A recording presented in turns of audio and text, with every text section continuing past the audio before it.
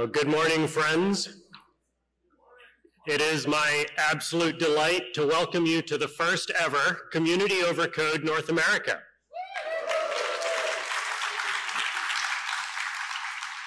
My name is Rich Bowen, and I will be your Master of Ceremonies throughout the rest of this event.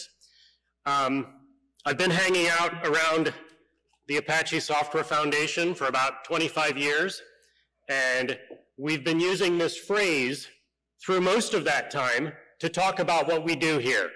We build communities, and communities build code, and this phrase, community over code, talks about how we value community more than we value the artifacts that they produce.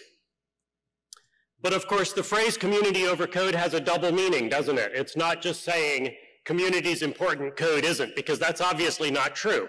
We are here because we build code. We build communities around code, and so that other meaning, community over code, it kind of reminds me of last night at dinner when we were building friendships over dinner. We are building communities over code. And that double meaning of this name just reinforces what this event has been about since we started it in 1998. It's about building communities around our code because collaboration is what makes these projects work. So it's really, really delightful to have you all here. The first thing that I want to do is to say thank you to some people. And you know, first of all, I need to say thank you to my dear friends Ruth and Brian, who did all of the work to make this happen so that I can stand on stage and take credit.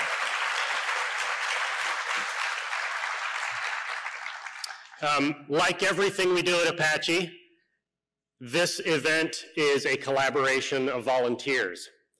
And so I want to recognize the track chairs.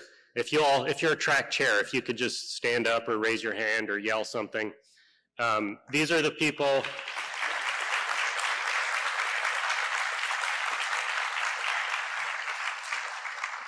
These are the people that are the actual subject matter experts and chose the talks and the arrangement of talks that you will be attending throughout this week, and I could never have done this without them, so thank you so much to those people.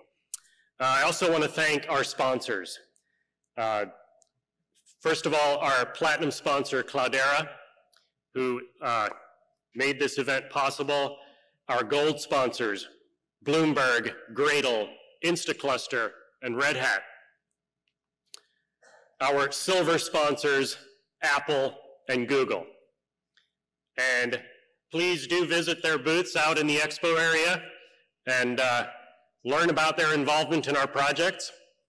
Thank you so much for helping us make this event possible. Today's tracks are listed up on the screen here along with the track chairs. If you have questions about the content or about speakers, those are the people to get in touch with.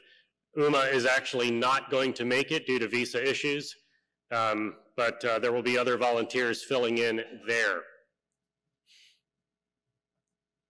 I do want to mention also, since we're getting this question a lot, there's a QR code on the back of your badge that has the information has lots of information about the event, including how to get on the Wi-Fi network if you haven't figured that out yet. So that QR code there is what you're looking for that information.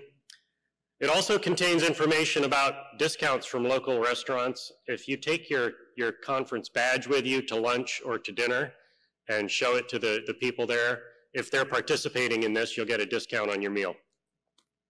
And that's because Halifax is an awesome city that welcomes visitors. The other thing that you'll find information on there is the lightning talks. Every year we do lightning talks. This year it's going to be on Tuesday. If you have something that you would like to talk about in 5 minutes or less that is somehow related to this event or open source or software in general, or the MCs let you get away with it, then please look there and sign up to give that presentation on Tuesday evening and wear a Hawaiian shirt.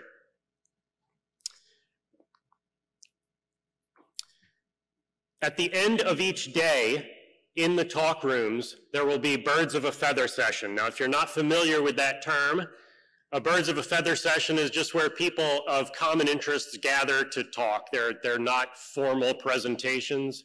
They're just places to talk and collaborate around whatever topic. These are the two that are scheduled so far. However, if you want to run a BOF this evening, then go to the registration desk and sign up for that room so that we can make sure the lights are on when you get there. And speak with Brian about that. Brian is over there in the back, and he will get you on the schedule for that. So I think that's all the housekeeping I need to do here.